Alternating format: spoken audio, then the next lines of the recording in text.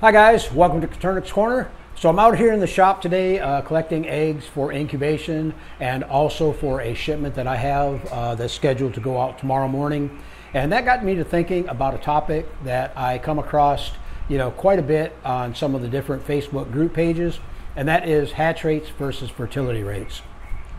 If you order eggs from a breeder, a lot of times they will have what's known as a hatch rate guarantee, which basically means that they're going to guarantee that a certain number of chicks will hatch out of the eggs that they sent you. Hatch rate is a formula that breeders use to determine the percentage of chicks that hatch out of a given set of eggs. For example, say you set 100 eggs and 50 of them hatched, you would have a 50% hatch rate. Now, fertility rates is a little bit different.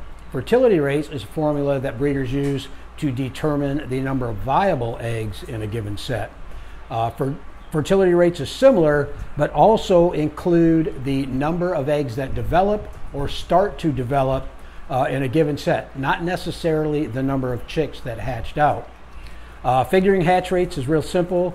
Basically, you take the number of eggs that hatched and divide that by the total number of eggs set, and then you take the answer to that and multiply it by 100. That will give you your percentage of hatch, or a hatch rate percentage. Figuring fertility rates now is a little bit different. You got a few different situations that will apply to your fertility rates.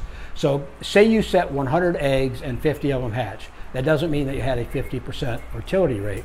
What you need to do is open the remaining eggs and look for some type of development.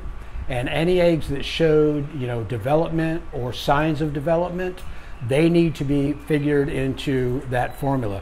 So let's say that you set 100 eggs, 50 of them hatched, you opened up the remaining eggs, and there was another 25 that say stopped developing, halfway through the incubation. You would have to add that to your original 50, giving you a 75% fertility rate. I believe that breeders should be using a fertility rate guarantee versus a hatch rate guarantee, because there are so many things that are out of the breeder's control once those eggs leave the breeder's facilities. Shipping being the biggest one. Eggs that are shipped are subject to rough handling, extreme temperatures, whether it's hot or cold, delays in shipping, lost packages, packages that when they're delivered, they're set on your front porch out in the hot sun and the eggs overheat.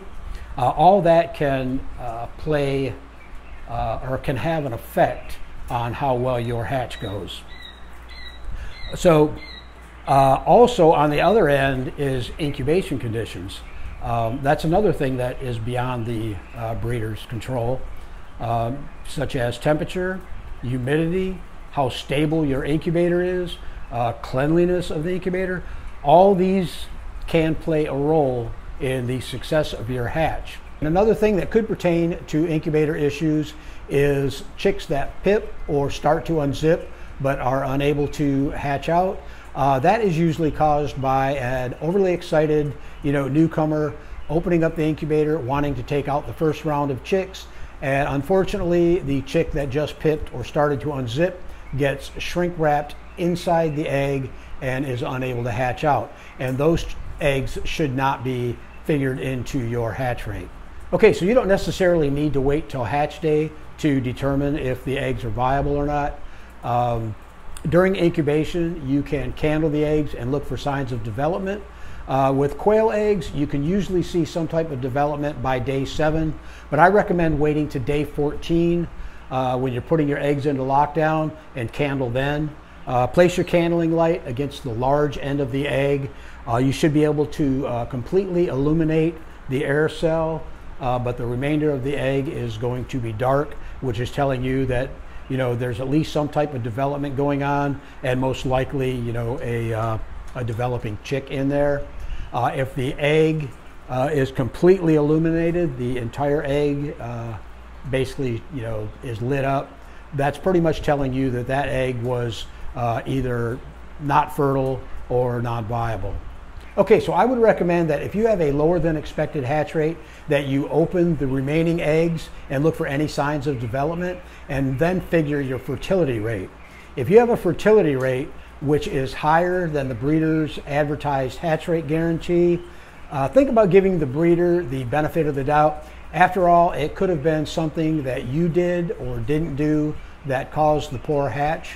So guys, I hope this gave you, you know, a little bit of insight into hatch rates versus fertility rates, and how those two numbers should be figured in when you are determining the success of your hatch. So guys, I want to thank you for joining me today. If you're not already subscribed to the channel, please do so.